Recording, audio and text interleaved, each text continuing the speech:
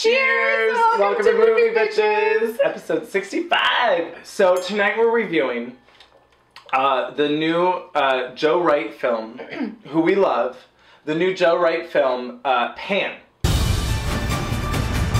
Oh, well,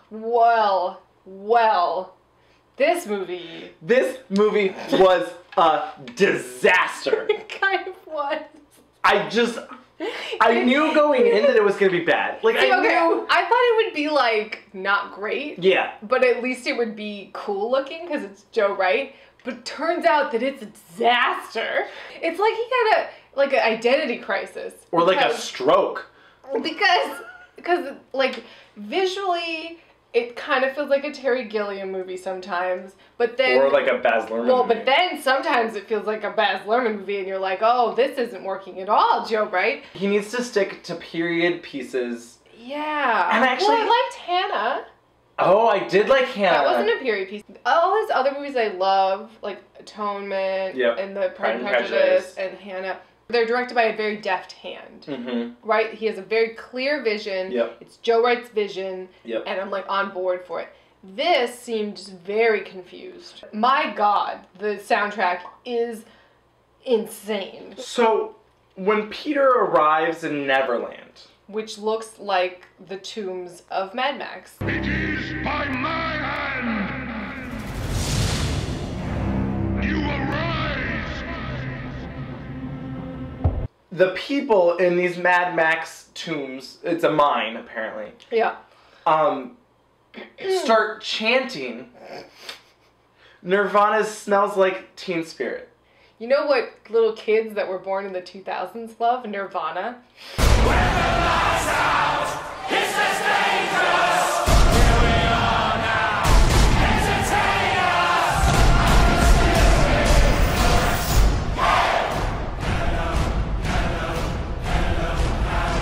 Well, and that's why it feels like a Baz Luhrmann movie, right? Because you're like, oh, well, in Moulin Rouge they sing all those pop songs, but that was like a choice. That was stylistic. And it was also a musical. It was a musical. It was throughout. Yep. This one, they do it twice. They also sing Blitzkrieg Bop by the Ramones. Which made no sense. How did they all know this song? How did this song even come to them? Are they trying to make like a point like Kurt Cobain and the Ramones are like forever young, so they live in Neverland? Is that a thing? It literally, none of it made any, there was no explanation of like, oh, that makes sense. Do you know what was around in 1940? Yeah, so they explicitly explain that this is occurring during World War II. And then, apparently, Neverland has access to the future. In all time and place. Yeah. It's like in Winter's Tale when the devil... It's wearing... At the turn of the century is wearing a Jimi Hendrix t-shirt, and you're like... What?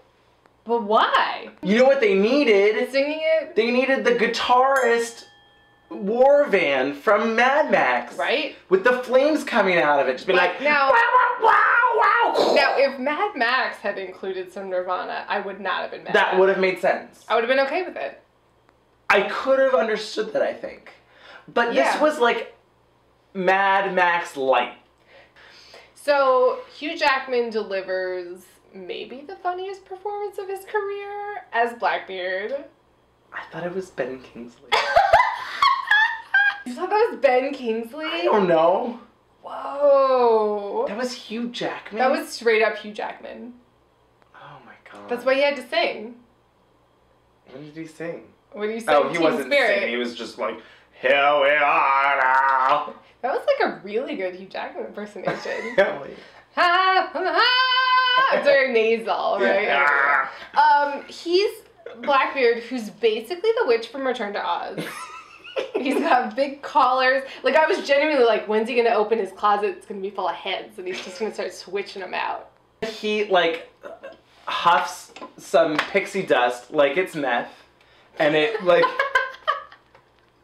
Yeah, because so they kept saying this word, they kept saying pixum. Yeah, pixum. I kept thinking they were saying pixel. I did too. But it's pixum. Yep. Fairy dust. Yep. That is like crystallized. That is the and they mine for it. Fountain of youth. Ultimately, he wants to find, or he has Pan lead him to this like secret fairy hideout kingdom, right? Where there's just tons of fairy dust. Obviously, it's like a giant crystallized cavern. It looks like the Fortress of Solitude. Yep. The last 20 minutes of this movie happened in the Fortress of Solitude, but there's no satin sheets, so it wasn't as classy. I didn't understand his plan. He didn't seem like he was driven mad by it. You know, like I needed him to be more like, I'm crazy, I need it all. You know, like I'm nuts. He just seemed like kind of a dick. There was a whole backstory where Blackbeard and Peter Pan's mom. Peter Pan's a love affair. Okay, Blackbeard's in love with Peter Pan's mom. Yep. She's in love with a fairy. Yep. That's Peter's dad. Yep. Blackbeard catches them. Yep. He decides to become a human and sacrifice himself. The fairy dad becomes human to sacrifice himself to save the mom. Yep. They totes bone. Yep. It did not address the fact that I'm pretty sure Blackbeard was like keeping her as a like sex slave. Concubine, right? Like 100%. So maybe Pan is Blackbeard's child. That's what I thought, but then he's like half fairy because he can fly. Right. But I was definitely like, ooh, yikes. She was living in his dungeon for like a period of time. At a certain point in this movie, it becomes Avatar. Yeah. There's like insane... He like hops on these weird birds like that have... skeletal, colorful birds, and then everything's glow. I mean, it looks like Ferngully, but also, sidebar, it looks like Avatar. It's insane. It was insane. Oh my god, we haven't talked about Garrett Hedlund. He delivers a performance? He did such things with his mouth. Such things. It was shocking. I don't know if I've ever seen anyone's mouth get that big. Well, because there's a scene where he's just talking through a hole, and he was like doing a lot of, you know, acting through the hole, and he'd be like, Peter, I need ya. Come on. You know, it was just, it was weird. It was really weird. It was really weird. And I was like, was Joe right behind the camera just going bigger? I think so. Amp it up. He was doing some combination of like a John Wayne, Humphrey Bogart accent. We're sailing now! It was so, but also like his... It was very, he was playing for the back row. It's Hook. The name's James Hook. Happy? No! He was like, hey there, little lady, let's go down to the pond. Imagine you're watching Star Wars. Yeah. And Han Solo, who's great, Yep. sucks. Wait, but April, but like, do you like Harrison Ford? Look, everybody likes Harrison Ford. But that's what I'm saying. He was trying to do that, like, I'm a smarmy asshole who's, like, into my own shit, but you love me anyway because I'm so fucking charismatic. But he was not. He was, like, devoid of any charisma. You're pirates. Pirates? We're not pirates, hold on! And so you were just like, maybe you should go. Yeah. And he even does the, like, I'm leaving for my own benefit, and then shows up at the end and is like, woohoo! I came back to save you! This was the gauge, too. So we saw it in a theater with children. Yeah. Dead quiet. Well, and then there's, like, a weird, not love story between Hook and Tiger Lily. Your Highness, I was hoping to get you alone. And I was like, wait, isn't she, like, a child? And then I was like, wait, isn't she into Peter Pan? I'm just like imagining, you know, if Captain Hook from the cartoon and Tiger Lily is like, ooh. Well, I just thought, like, I thought he was going to lose his hand. I thought we would care. Nope. You know, like, oh, they're friends. Oh, no, they're not. Like, it was going to be like an Obi-Wan and Darth situation. Yeah. Not that was handled well. But, you know, like, the idea of it. Right. And it just wasn't even addressed. I mean, does that mean that they thought there was going to be a sequel? Yeah, we would hope to potentially, you know, make more of these. Like, was this planned for a trilogy where over the course of the 3 movies, Hook becomes bad? Oh, no. It's not happening. Oh my god, you remember that scene when they, like, get discovered by the tribal people? And then You mean when they walk into an Anthropologie store and everyone's wearing like pom-poms and bright colors?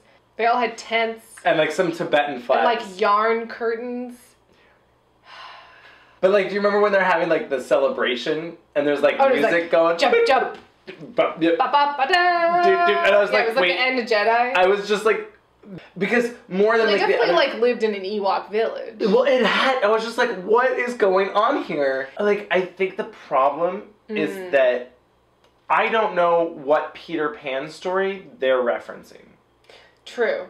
And so, well, because at the end of the credits it goes, based on the characters introduced by J.M. Barrie. Because it's taken by one sentence. A sentence that mentions Blackbeard. You know, Hook at least, like, imagined its own whole, like, that's its own story. Rufio! Rufio! Yeah, right? Like, where was Rufio? I felt like Once Upon a Time did a better job. Whoa! I mean, we're talking about a show where the CG budget is like... Pinocchio! It didn't look bad. No, it didn't look bad. Like, it didn't look like they ran out of money. No, they had too much money. They had too much money. It just was devoid of any kind of fun or charisma or, like, joy. Yeah. There was a severe lack of joy. There really was. So now I have a question. Yeah. Was this better or worse than Peter Pan Live? Worse. Really? Yeah. I feel like Peter Pan Live was more boring. Yes. This was kind of terrible, but like less boring. I don't maybe just because like, it looked Peter Pan better. Live, I was like, yeah, Peter Pan Live was really trudgy. You know, and they seemed to be falling asleep. At the same time, I was falling asleep. Certainly Christopher Walken. Christopher Walken was certainly trying his best. It was not working. I don't think that was his best. That was his, like, 20%. You know what, though? Christopher Walken's just a working actor. He says yes. It's true. He does. He's like, yeah, says, you know I'll play Hook. Yeah, I'll work. I just want to work. I thought the kid was okay. He wasn't annoying. He wasn't, like, you know, it was no aliens. Right. He certainly had a more subtle performance than any of the adults. And it really, really makes me question Joe Wright. Right? So at the end of the movie, they fly off in the Jolly Roger. Jolly Roger is written in pink neon. It looks like you're in the red light district in Amsterdam or something. So weird. Not explained at all. And it was like... Does the pirate ship have electrical? That's a good question. I don't know. I wouldn't see this movie. No. It's like kind of an amazing train wreck. It is. And and by the way, Amanda Seyfried is in it. Oh, wait, what? For 5 seconds. As the mom? As the mom who does parkour. She plays a lot of Lara Croft. I love, that was how we were introduced to this movie, by the way. The opening scene, the mom walks up to the orphanage. In like a shroud. But she doesn't walk up to the orphanage. Just she like a Lara Croft, like hippity hop, whoop, whoa, over this fence. And I went, oh no. Like that was the moment where I went, oh, this movie's gonna be like next level terrible. Yeah. Like this isn't just gonna be bad. This is gonna be insane. Terrible. This movie, I just can't. I couldn't. I won't. No.